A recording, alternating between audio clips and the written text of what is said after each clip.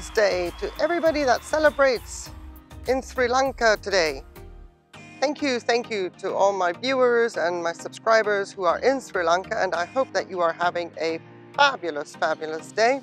Probably by the time this video is live, I would have to say that you're probably halfway through your celebrations. Hopefully everything is going well, and I don't know the situation in your part of the world at this point in time, but please stay safe. And why are we staring at buds and not blooms? I ask myself exactly the same question. This has got to be the longest developing spike in the history of my collection. Ridiculous. First time I saw one spike was in October of 2020. We are now in February of 21. This is what I have to show for. It's like waiting for a pregnancy to be over. In the orchid world, probably. I'm sure that there are other spikes that take much longer, but for my collection and what I am used to, it doesn't take this long. 4 months? Really? And this is Zygonesia Murasaki Komachi. Ha! When I did the Care Collab video, I was like, I'm leaving it to the wire, hopefully that they will be in bloom for the Care Collab, but nope. Now I'm in February and I still don't have blooms open. The fact they're cracking open, please do not be confused. This has been going on for 3 days now. This bloom, 3 days. This bloom, 2 days. I don't know what is up with this spike. I don't see any bud blasting at all. I wish I could show you these blooms on your day. Sri Lanka, however, Murasaki has other plans. I'm trying to stare into this bloom right here and I wonder, what is the mystery? Why the secrecy? Why are you taking so long? We're getting some nicer, warmer weather. There is no excuse. I'm also seeing some damage on the petals. There, you see that black? I don't know why the privacy and the secrecy, but we will visit this one again at some point. Eventually, either when she's fully opened or the spike has dried up with buds on it. I have no idea. And these white marks, I don't know what they are. They're not pests. They don't just come off easily. Let's go inside and see what else I can't show you. Just one moment, please. Sorry. Hello, everybody. Thank you so much for clicking on this video. And before we go inside, by contrast, I want to show you my Zygopetalum No ID, the 2 spikes that I've developed in about 2 years of me transitioning this orchid into Leca and self-watering. I never thought I would see it again, but here we go. It's happening. 2 spikes. I'm so pleased. I cannot tell you. It's a big achievement for me. I thought this orchid was a goner. I keep checking for aphids. Just want to make sure that my buds stay mine as opposed to become lunch for some others. But these spikes develop much later than the Zygonesia. Lo and behold, to my surprise, it is developing at about 4 times the speed that the Zygonesia is developing at. And maybe they want to bloom together? I have no idea. Like I said, I'm baffled about the Zygonesia Murasaki, but these guys are rocketing. They're doing really well, developing, to my understanding, quite normally and also in a timely manner. So these are buds I can show you. They're not the blooms. I can't show you those either. I would love to show you my Colmenara Masai Red as well. Clearly, they are really pushing hard now and fast. They are much faster this year than I remember last year. Last year, I was panicking because of the cold temperatures and I was begging my orchid to hold on because she lives outside, despite the fact that sometimes my temperatures get far too low. And I was begging her just to hold on. And while she was not producing spikes, she is way early this year. But what a show it's going to be. And I'm sorry to all you Sri Lankan nationals. I want to show you some blooms. I have none. I have buds galore to show you, and I can celebrate successful spikes, but no blooms.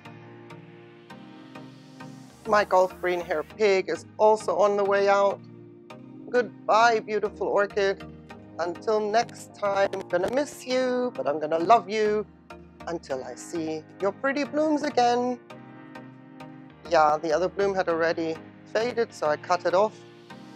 This is the last glorious look at fading Gulf Green Hair Pig. I still have a little bit to show you on my Epicatlia here. This is the Reina Marquez crossed with Potinara Free Spirit. She's pretty. Buds blasted on the other Epicatlia cross, not surprising because of the draft and the wind and things that I have to open in order to aerate my dining room. I can show you the attempted opening of my little Cattleya Little Fairy, Cattleyanthia Little Fairy. They're not quite ready yet. I lost a bud on this cluster as well. And I can show you my Neyfert's Alex Polly. And the third spike is opening in the back there. So that's happening. My little Subulifolia is still rocking it, smelling delicious. Now that Gulf Green Hair Pig is out of the way, she is actually being able to exude her fragrance in a more predominant manner. And if I go up slowly, I can show you that my Roy Tokunaga is coming along really nicely, and one bud is starting to open up there. Right. There's something else I wanted to show you that I discovered recently, so let's have a very gentle meander. Hello, hello you three, how are you doing? How are you doing? Hello. I love these guys. Paphiopedilum Iona. Here's my little Arengus fastuosa, and you can see there's a spike growing in there, already really nicely developed. I'm sure it's going to be okay, but I'm watching it against that orchid top edge. And just between here with the camera and with you guys, I have noticed a second spike. That is fantastic, so I don't feel so bad after all. I can actually show you something. This is amazing. I was not expecting this second spike. This orchid was just moved from a mount like a year ago, this time probably last year. Well, not quite, because when she finished blooming, because she was getting too big, and I wanted to make sure that I could keep up with her needs, and I put her into orchid top with Seramis and just hoping that she will forgive me and that she would settle in. But she has forgiven me. The leaves aren't quite to size yet, but look, she hasn't dropped a single leaf, and I have a second spike. Woohoo! So for the national holiday of Sri Lanka, I am actually able to go, look at this, you guys. Yep, I haven't seen this one before. Well, that was worth it. But I'm not going to leave you hanging completely, Sri Lanka. Look at this one, and Gracrombossery. I cannot tell you. I can't do cartwheels anymore, but trust me, inside I am doing cartwheels.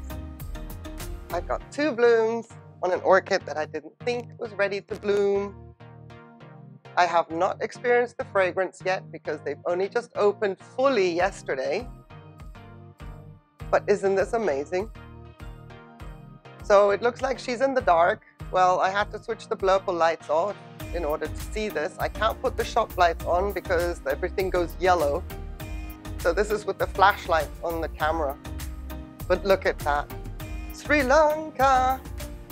Happy Independence Day from me and the named orchid with my surname in it, and Gracrombossery. So happy that I could do this. So happy. Oh, she's gorgeous and gorgeous and more gorgeous than gorgeous. Have yourselves a wonderful day. And everybody else who watches this video, same to you. Have yourself a wonderful day. Thank you very, very much for clicking on the video, for having a look-see as to what is not going on, and then sticking to the end to see this. More about her in another video, so have yourselves a wonderful day. Please, please stay safe and take care. Bye.